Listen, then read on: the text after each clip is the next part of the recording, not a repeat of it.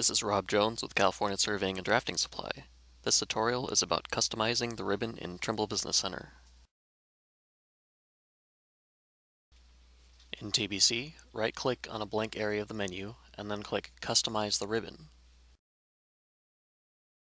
This is the Ribbon Options menu.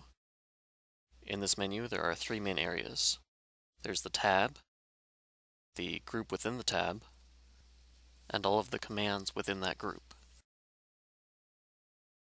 To add a new command, simply click and drag it from the commands list to the ribbon list. And once you click OK, the ribbon will update. As you can see, the redo command has been added to the data group.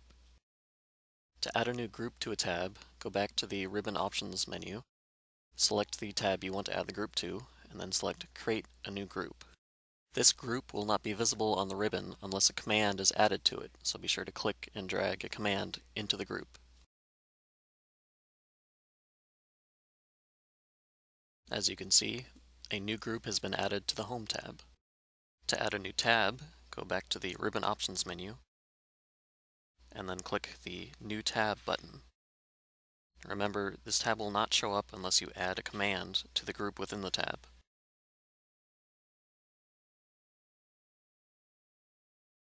So here's the New tab with the Undo command in the new group. You can also give all of your tabs, commands, and groups custom names. To do this, hover over the item that you would like to rename and then click on the pencil icon. Type in the name you want to give the item, and then click OK.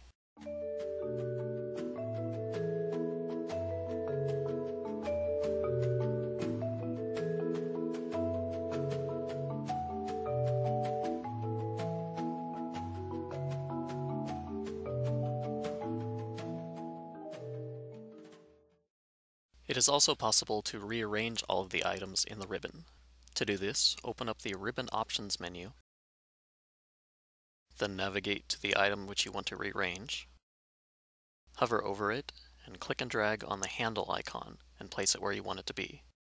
You can rearrange commands within a group, groups within a tab, or even the order of the tabs on the ribbon.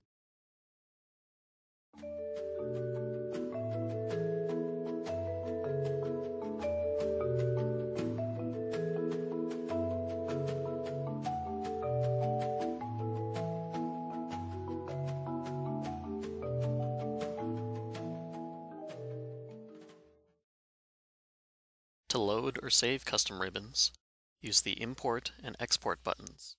To put the ribbon back to its default settings, use the Reset button.